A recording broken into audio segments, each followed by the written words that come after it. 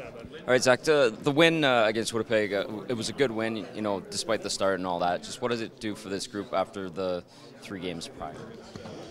Well, it's nice to get wins. It's nice to bounce back. We talked about we wanted to get out of the hole quicker than the last one, and did a good job of that. But we're going into a thick schedule here where you're basically playing every other day. So that game's behind us now, and we really have to focus our game on Anaheim tonight.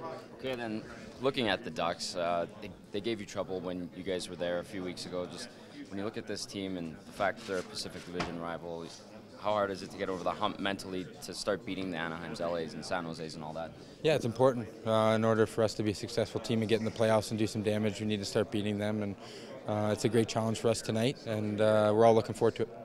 What will they present to you tonight? Well, they're a big, strong team, good on the power play. But it's not so much what they do. If we play our game, we can compete and play against the best teams in the league. So that's what we're focused on tonight. Were you relieved by the fact that you guys scored some greasy goals? You talked about scoring greasy goals against Winnipeg, and you guys actually went out and did it.